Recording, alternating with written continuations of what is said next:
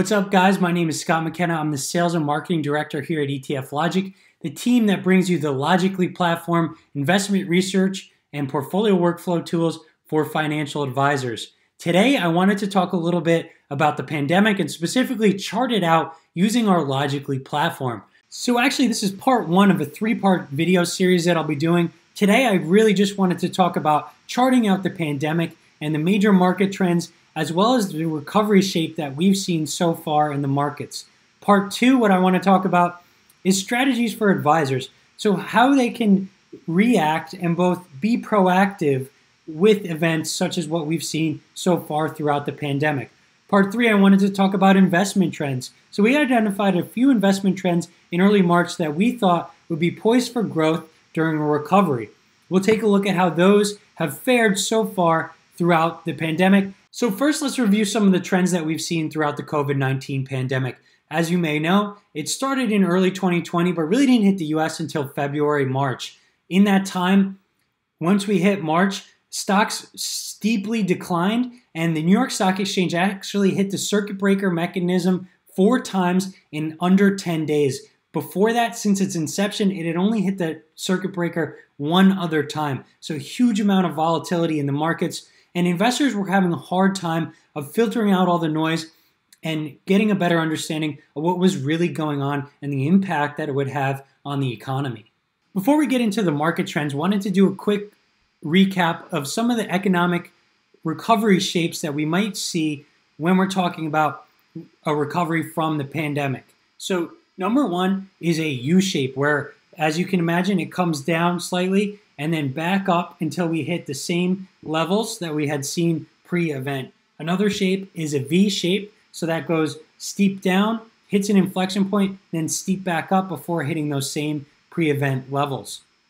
Another shape is a W shape, so again, steep down, slightly coming back up before going back down, and then a gradual return up to that pre-event level.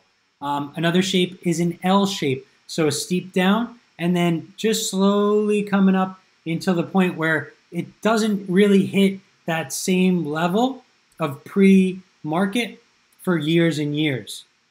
So let's take a look and see what shape we've seen so far. And if you guys have any thoughts, please drop them in the comments. Let me know what recovery shape you think is most likely.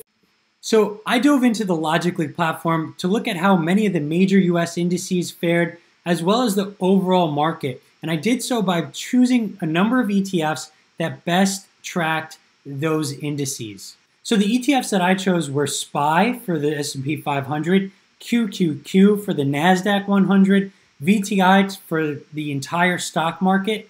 Also, I added IWM for the Russell 2000 and DIA for the Dow Jones Index. Some clear winners and losers when we're looking at this chart, right? The top winner being QQQ, the NASDAQ 100, seeing huge gains, really driven by big tech. They fared very well throughout the pandemic. The clear losers in this case being the small cap companies, the Russell 2000 companies, not having the same resources as the big companies, the large cap companies that are in SPY and QQQ. So the Russell 2000 ending up faring a lot worse off throughout the pandemic. Right in the middle is VTI and SPY, very closely tracked. As you can imagine, VTI being tracking the entire US equities market. Right below that is the Dow Jones Industrial Average, placing in second to last. So that's how all the indices that I chose to look at today have performed so far throughout the pandemic.